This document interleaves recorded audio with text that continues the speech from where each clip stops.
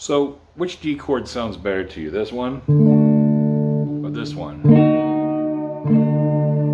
So the discussion came up in regards to tuning this morning, but it also comes up when you're talking about how to effectively apply pressure on the fretboard. Number one, you only need enough pressure to make contact with the fret, with the string, whether it's a single note or if it's a chord. Secondly, you don't want to twist your fingers unless you're trying to do something deliberate, like you're trying to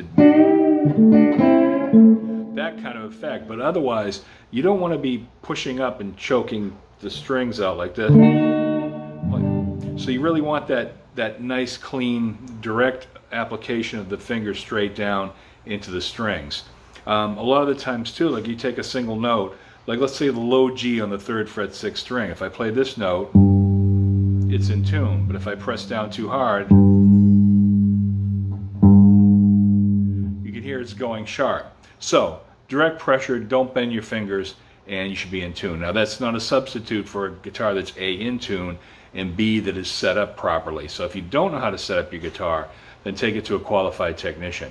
But it's very easy to learn how to set up a guitar properly so that it's intonated at the bridge, intonate at the nut, so that you're playing, open chords, cowboy chords, as well as chords up in the 12th fret and beyond are intonated and sound in tune, especially octaves. If it's intonated, it's going to be in tune throughout the neck. So just a quick tip, other people have done great videos on this, like RJ Ronquillo talks about this in his videos, but just a quick tip for folks that may have struggles with sounding like they're in tune. So number one, be in tune, don't push it out of tune, and make sure your guitar is set up properly.